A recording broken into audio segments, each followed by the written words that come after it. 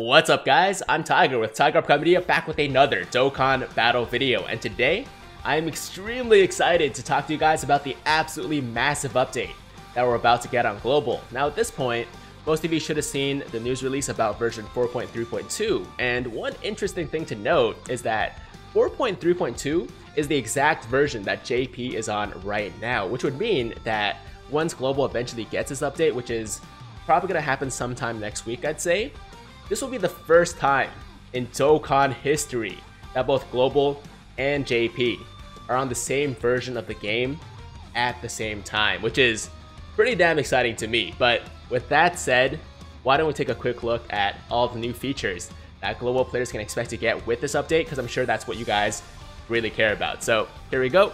So for this video, we're going to use the news release that JP got for version 4.3.0 as a reference, because I'm pretty sure that 4.3.1 and 4.3.2 that came after were just patches to fix the bugs that came with 4.3.0, so it really shouldn't be a big deal. Alright, let's jump in. At number 1, the first new feature that Global players can expect to get with the new update, and in my opinion, the most important one, is definitely the compensation boost or reward boost system that essentially allows us to hit a button to double the stamina cost of whatever story event or Dokkan event we're running at the time, but also double the amount of rewards we're supposed to get for that run as well. So for example, if you're running a Dokkan event and you're trying to get Dokkan Awakening medals, this system will give you twice the amount of medals that you were supposed to get, and same thing for character drops, you'll get double the character drops you're supposed to get for twice the stamina. So of course, for farming purposes, this is an absolute godsend. It will make farming quite a bit faster,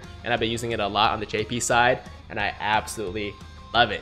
Although, there is one, kind of major issue I have with the system right now, and it's that it's kind of limited in its use at the moment, mainly because we only get a maximum of 3 charges at a time, and each use uses up 1 charge, and every charge takes 8 whole hours, 8 hours to replenish. So in theory, in a 24-hour day, you can only use it a maximum of 3 times, which, kind of sucks, and I wish that we got more charges. I'm still holding out hope, honestly, that Bandai will eventually give us maybe 5 or 10 charges at a time, but you know what, with that said, it's still super useful. I still really like it, and I'd much rather have a limited version of the reward boost system right now than not have it at all. So there you go, that's number 1 for you guys, the reward boost system. Really exciting, and I can't wait to get it on Global as well. Next up, we have a new addition to the filter system, which will give us the ability to filter by specific links,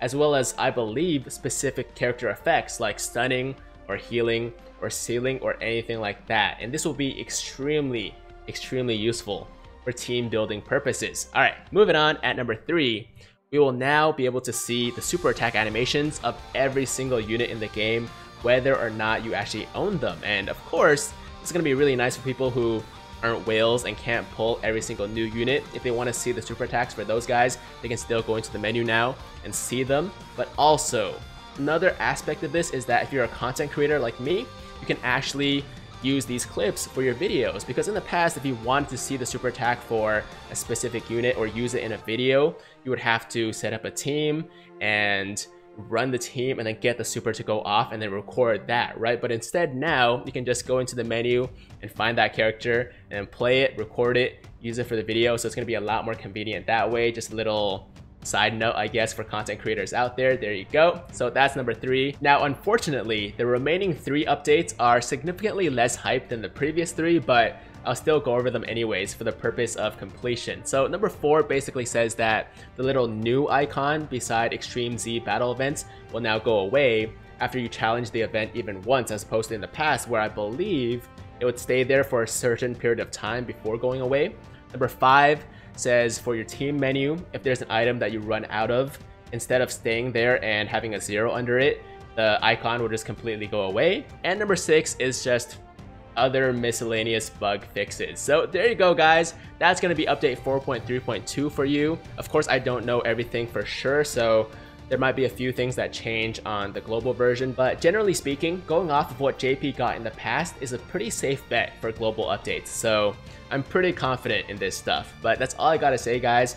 Hope you enjoyed the video. Hope you guys are excited for version 4.3.2 very soon on global. And let me know in the comments down below which part of this update you're the most excited for. But as always, if you guys enjoyed today's video, then make sure to like the damn video. And if it's your first time watching me, first time to the channel, you like what you see, then make sure to hit that big red subscribe button to join the Tiger Squad now. And while you're at it, hit that notification bell too, so that YouTube knows you want to stay up to date with all of my latest content. That's all I gotta say. I'm out of here. Hope you guys have a fantastic day. I'm Tiger with Tiger Uppercut Media, signing out.